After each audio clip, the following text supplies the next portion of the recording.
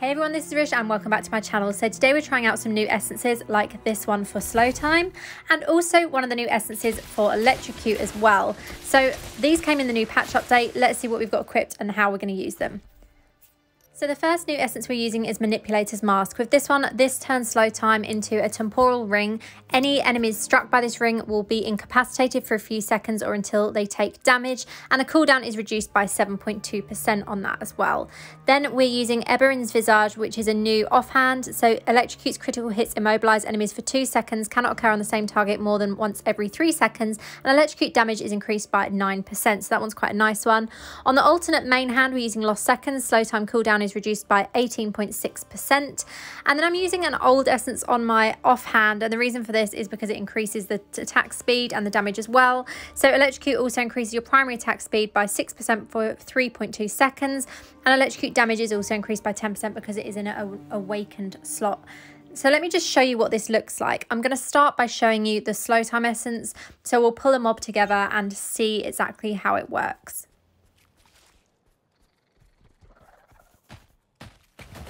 So you can see this covers quite a wide area and it basically just freezes the target.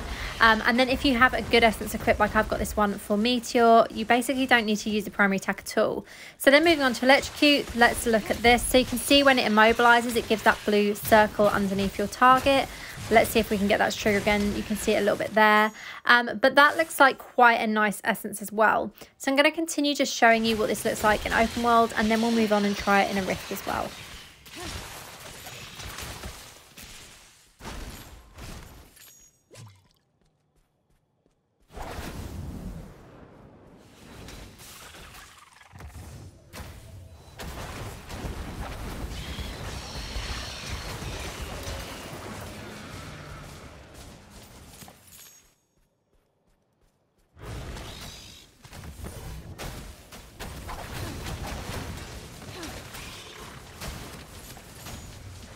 Now that we've seen this in open world, we're going to go ahead and try it out in Elder Rift as well. Now, with me, I like to run Elder Rift really fast, so this is not necessarily the build that I would use. However, for challenge rifts, this could work really nicely because if you're facing a level with high monster difficulty, you could use this slow time essence to kind of stop those mobs getting their hits in first. Obviously, you can basically immobilize quite a large area, and if you're also using it with the electrocute essence, which is going to also immobilize and incapacitate, you kind of are going to have a bit more of an advantage in getting through those harder rift levels as well. So let's continue trying this out, seeing what it looks like. We're also going to test it out in PvP Vault and also in normal PvP Battleground as well.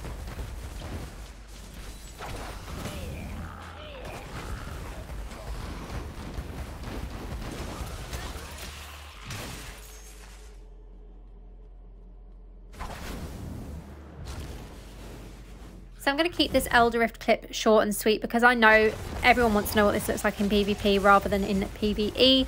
So let's go ahead and look at this vault run the other day. So I'm going to keep this clip short as well, but I'm also going to show you it in slow motion and you'll see why in a second. So here I launched slow time. It doesn't look like it's had any effect whatsoever. And you can see I'm low on my life now as well. The Immortals are approaching, and yeah, we did actually manage to beat them. But let's have a look at it in slow motion so you can see exactly how or if the slow time even worked at all.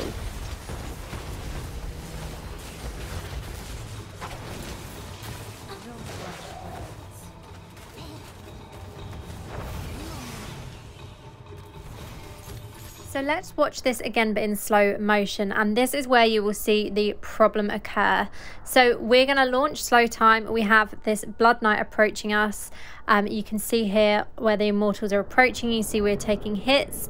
So I'm going to launch slow time now, and it does incapacitate, but you can see that my Starfire Shard has activated at the exact same time and basically cancelled out that immobilize effect.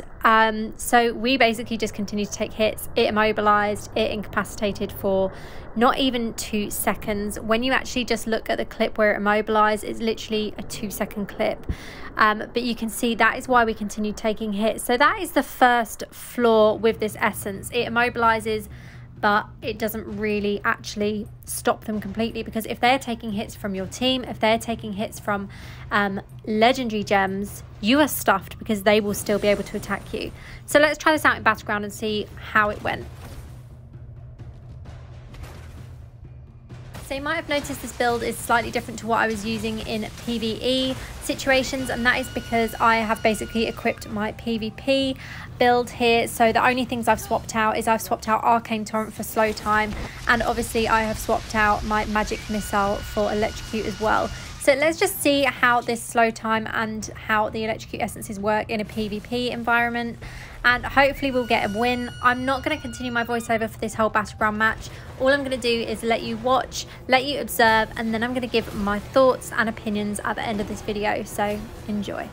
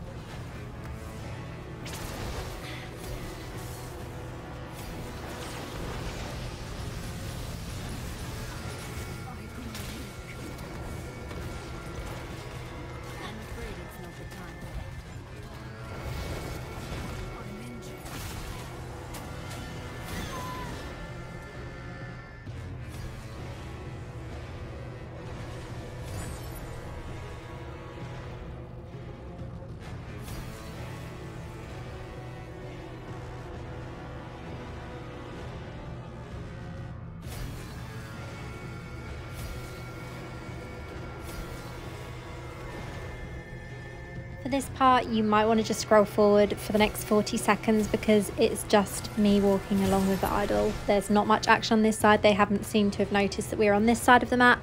So yeah, feel free to skip the next 40 seconds until you see the slow time in action again.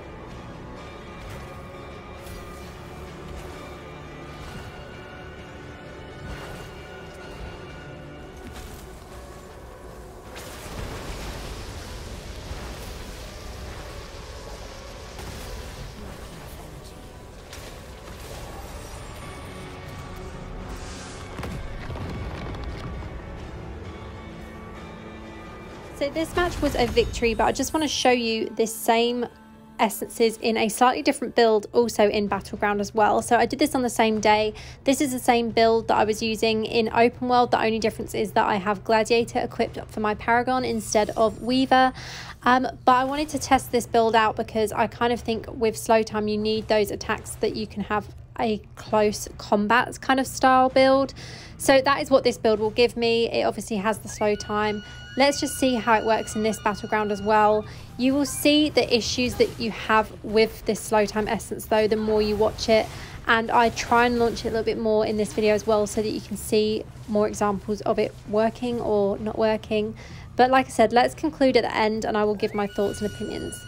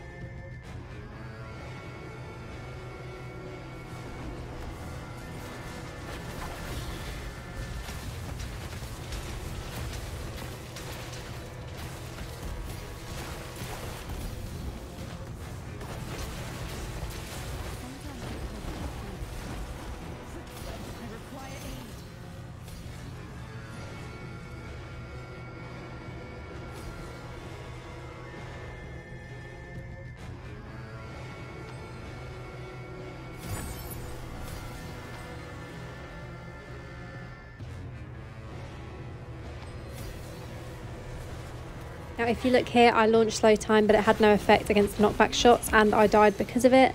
So that was a little bit disappointing. I kind of thought that it might actually work, seeing as it's meant to mobilise, but obviously there are some attacks that it does nothing against. Let's continue watching and I will try and launch it as many times as possible just so that we can give it a fair trial and a fair go.